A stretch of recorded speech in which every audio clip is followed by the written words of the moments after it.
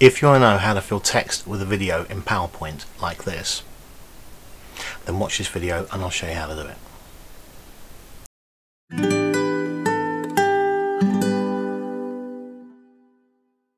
So I have here a piece of text. All I've done before I've started the video is I've done a text box, I've put some text in here, I've chosen a nice bold font like Impact 170 point, and I'm going to use that as a starting point for this title slide.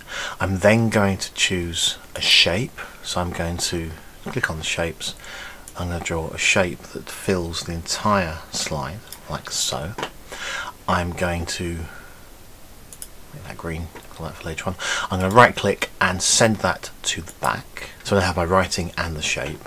I'm going to just shift and click to select both the shape and the writing. I'm going to go up here to shape format, merge shapes and combine. That will create a cutout where the text is now see-through.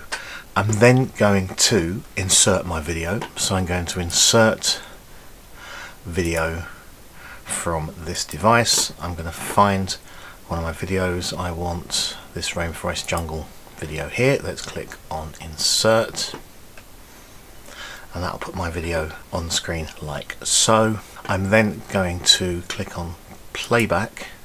I want it to start automatically and I want it to loop until stopped. And then the last thing I'm going to do is I'm going to right click on my video, I'm going to go center back, and that sends that back behind the writing and the shape, but you can see through the holes where the letters are.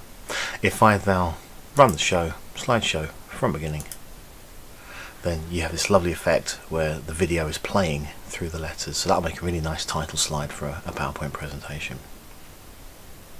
So really straightforward to do. All you remember to do is to combine the shape and the writing to create that cutout effect, and then send the video behind the text so you can see through it. Nice and easy.